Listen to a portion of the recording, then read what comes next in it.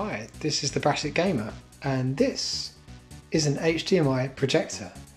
I was looking online for one of these about a year ago and ended up with two. Neither of them were working, but this was probably the better of the two. This is an NEC M230X, and this is quite a popular projector. I've seen quite a lot of these online. They were used in schools, I think, quite a bit. This one certainly was, because it had a label from a county council in the UK, and it's got some pretty good features. And you've got USB, LAN, HDMI, 2 VGA inputs, S-video, composite, and monitor out. It does, however, suffer from the dynamic contrast error. So we know what the dynamic contrast error looks like from the manual. It's the red status light flashing 9 times. But what does it sound like?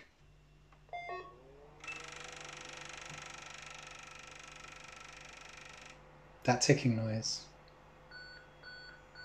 And then you get a beep, and there we go again, more ticking, and then it shuts down. So what we're going to be doing in this video is showing you how to fix that error.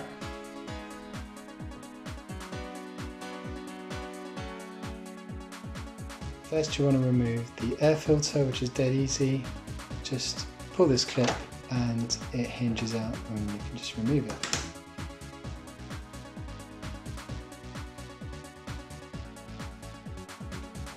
So the bulb cover is removed by unscrewing this screw here and just sliding and lifting out.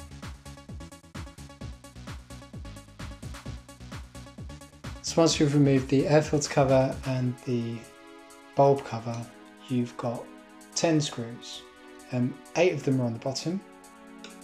1, 2, 3, 4, 5, 6, 7, 8.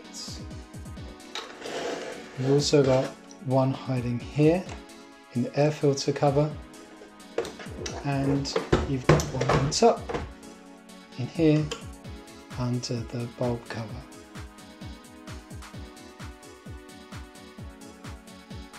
So once the case screws have been removed, gently lift the top of the cover from where the air filter was, and don't lift too vigorously because there is a wire here. This is the sensor that can tell whether the lens cover is open or not. So we're just going to pop that off the PCB and then put it to one side.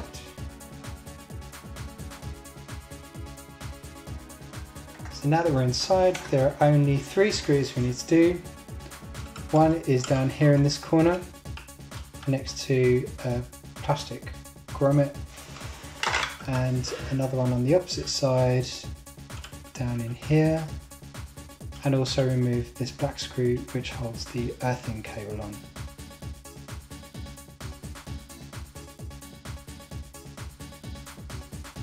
So we need to disconnect the ribbon cables. This is for each of the RGB LCDs. So you just pop off the black part of the connector which locks the ribbon cable in place, so make sure that's up, and then just use something not sharp to pop out the ribbon connector, and do that for each of those.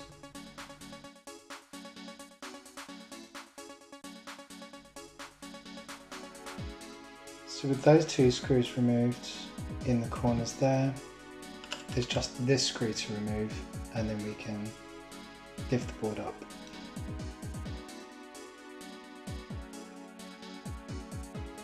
The whole mount for the main PCB comes free, but I want to remove that cable, this cable, and the largest connector down here, which is for the iris. So I'm just going to pull that out. Probably shouldn't be pulling by the wires themselves because that's a weak point. you can kind of pry out the plastic connector itself, that would be better. So then that allows us to, the earth wire can get hooked. So we rotate that up and then that reveals the internals. And probably the easiest way to support that so you're not straining any of the connectors is to use the lid.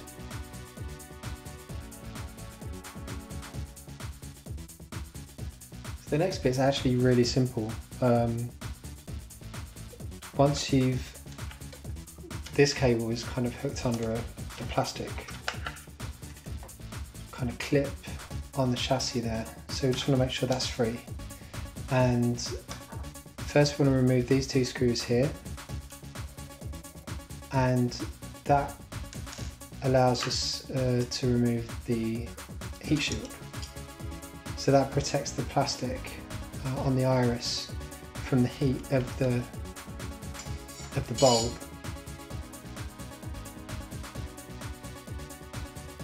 The bit we're interested in now is the iris mechanism, which is here. And these two screws are the ones that we want to remove.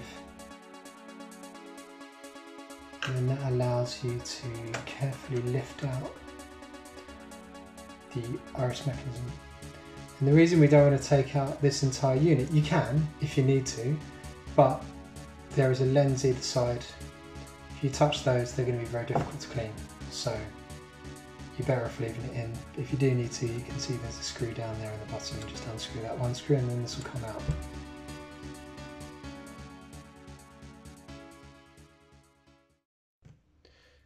So this is the actual iris mechanism, and it's actually ridiculously over-engineered, but quite clever at the same time.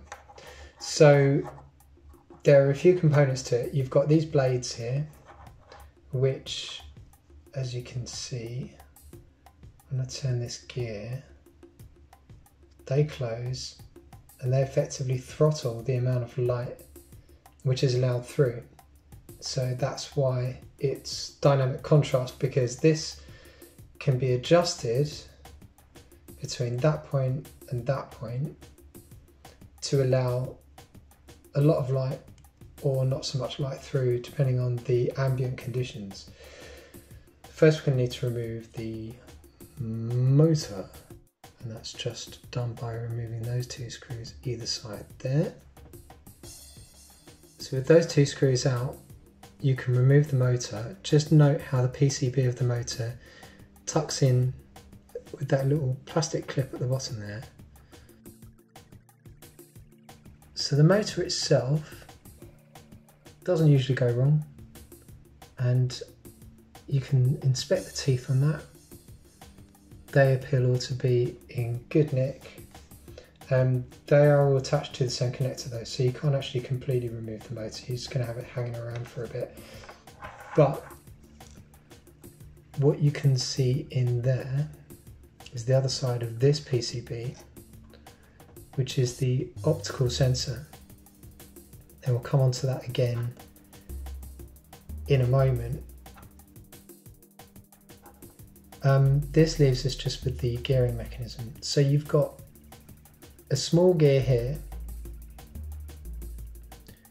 which is kind of an intermediary between the motor and this gear. And there is actually a clutch in this gear, so that if there's an obstruction on this side, it won't burn out the motor, it will just click. So if you're hearing that clicking at startup, that's that gear doing its thing, and that's normal behaviour.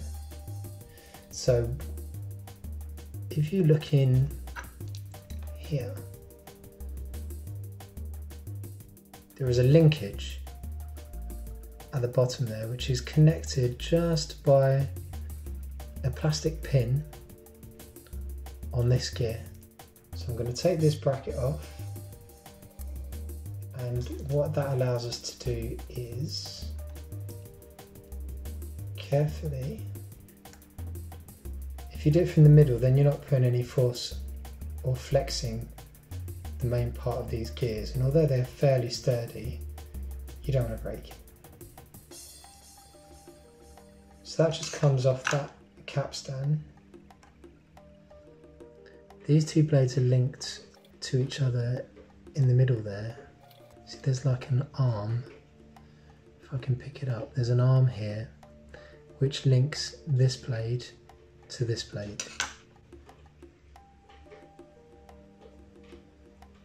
So the gear turns, well, pulls the linkage here, which pushes and pulls this blade, which then turns the other blade as well. And we can get to those if you need to lubricate the mechanism, because this should be freely moving. There shouldn't be any resistance. It shouldn't stop and start. It should just be as smooth as this. Can't hear any noise. There's no rubbing. That's because I have, you can see it's shiny. This was really, there was a lot of friction. So what I did was I used some clipper oil. You can use gear oil as well, any kind of finer oil.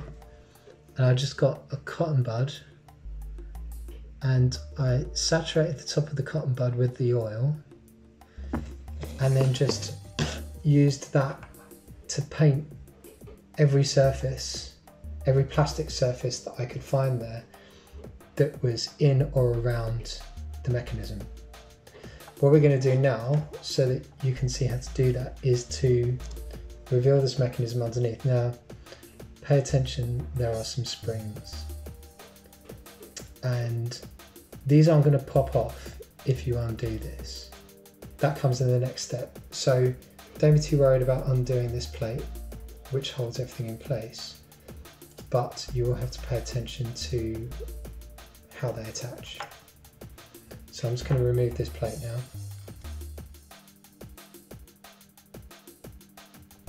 And you've got 4 separate elements here.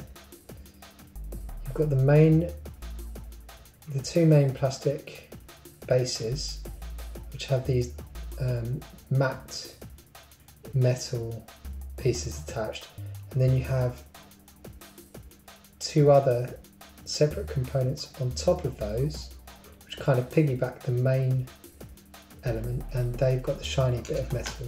If I open it, you can see how, I don't know if you can actually, you can see how the shiny bit moves independently of the dulled bit. So it's quite a clever mechanism. Unfortunately, because it's complicated, it does die. So the first bit that you remove from here and just lever up in this position is the shiny metal part.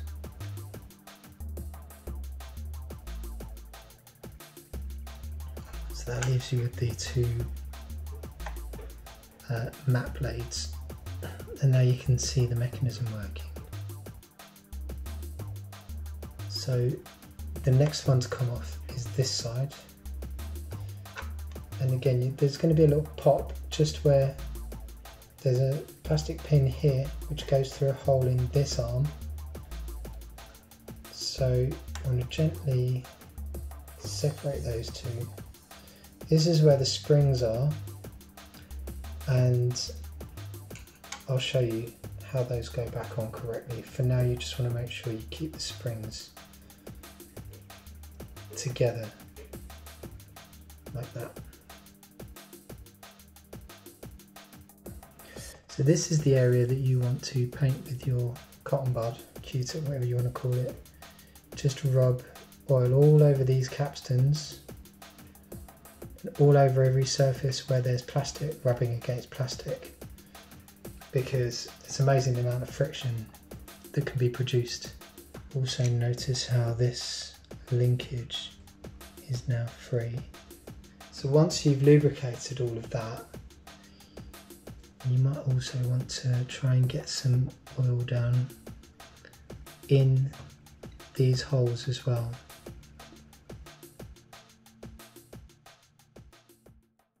If you look carefully, you can see a line just there.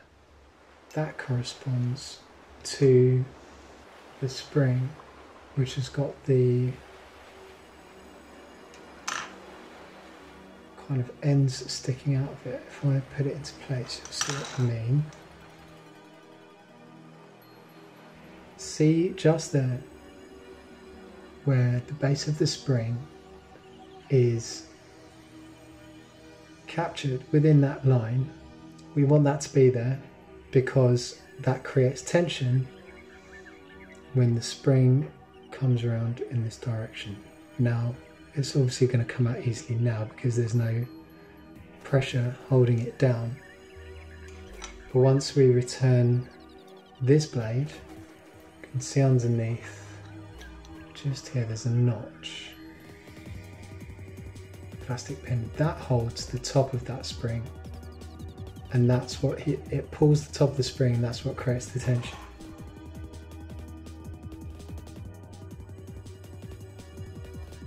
So that's the range of movement. I want that spring there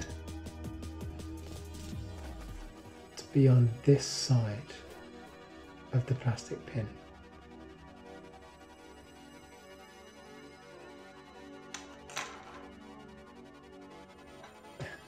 It doesn't want to naturally do that. I'm going to try and bring it round.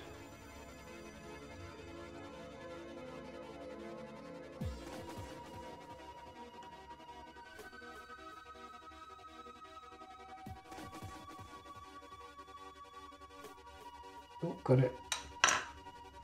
Now let's push that down without it coming out of place.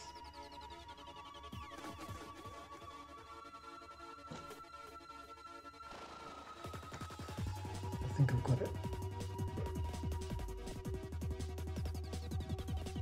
So what you should find is,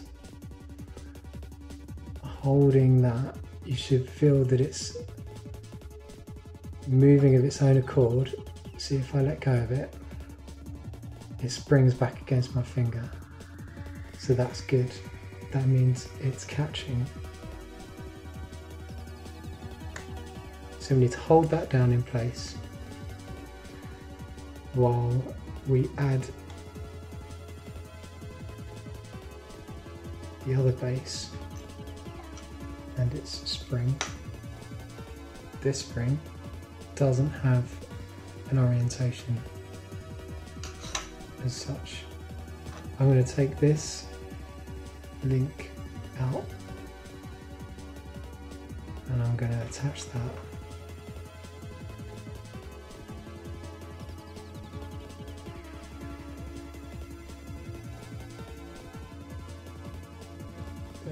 That's plopped down.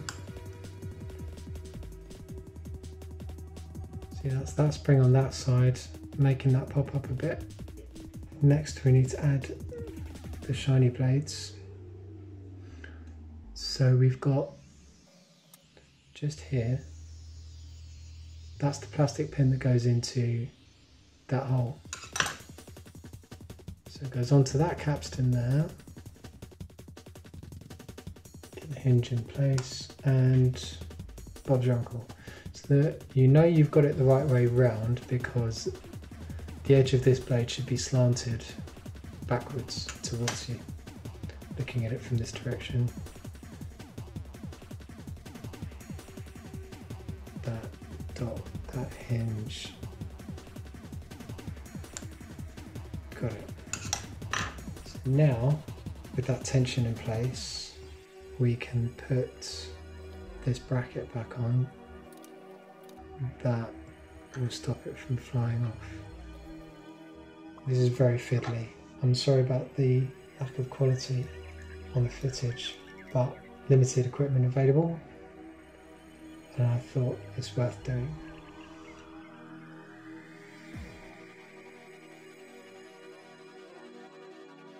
So now, hopefully you'll find that it's moving freely. So it should open right up like that and close right up like that. Okay. If if it doesn't, something's getting caught, you haven't put it back together properly, or this arm is getting caught up in this section maybe. That can limit the movement as well. Make sure everything's well lubed. I'm going to get this gear back on, and again lining it up. Okay. Before you secure it again, just make sure that that's all working in unison. Then we can put this plate back on, and you should have full movement with this gear. Once we've got that back on, observe how in the closed position the gap is minimal between the blades, and they're touching here, and that limits their movement. In the full open position, it looks like that, and also underneath you can see this plastic bit here, which is what gets picked up by the optical sensor. So if I turn this gear, you can see it move in and out of position, and that's how the optical sensor knows that this mechanism is working. So now we can put this back together and test it. First, I'm going to install the optical sensor. We route the wires, so then we can just route these wires through here.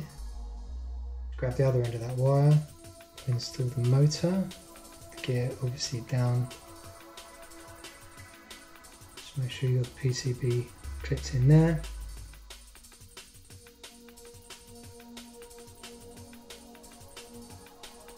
Okay, so we've got really good movement here. You can feel a bit more resistance with the motor in place, but you can see how that is fully working now. And we are going to route these wires back in here now. And now I'm going to test this in situ before putting it all back together again to make sure it actually works.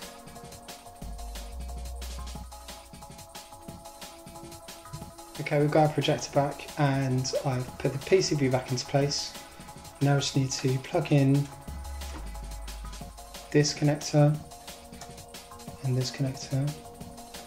Don't worry about the LCDs, we don't need those yet. It doesn't detect those, but we do need to plug in this.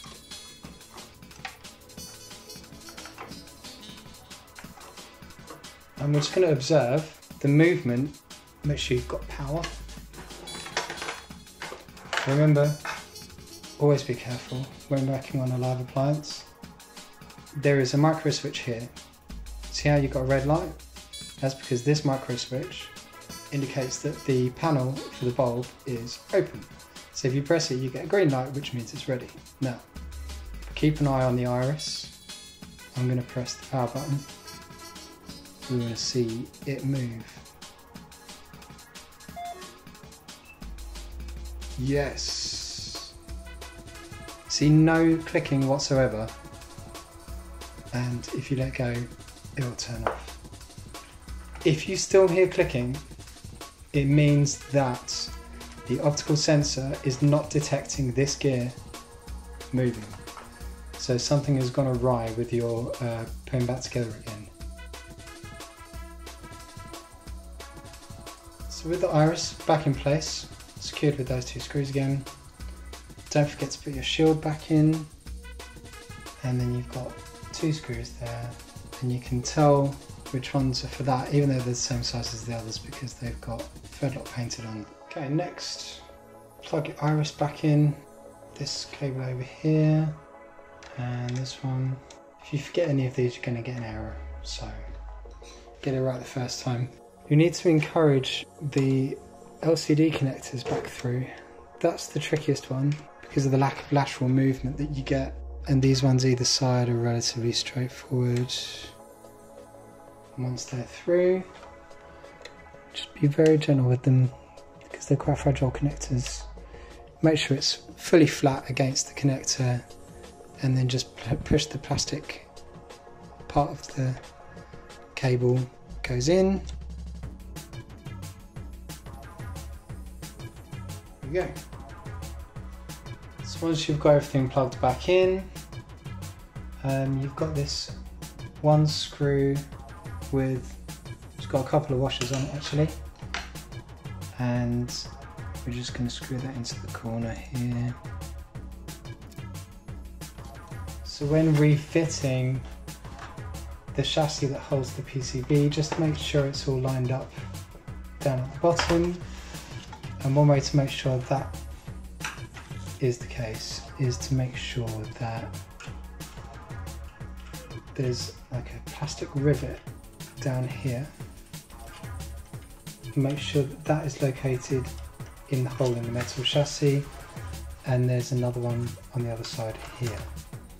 So make sure that they're going through the locating hole, and then you've got a screw here and a screw on the other side, and don't forget the black screw for the earthing wire. So with those internal screws in place, we can put the cover back on. Don't forget the sensor for the lens cover, and you know that you've got something missing because there's an empty socket on the board there. And lower the case on.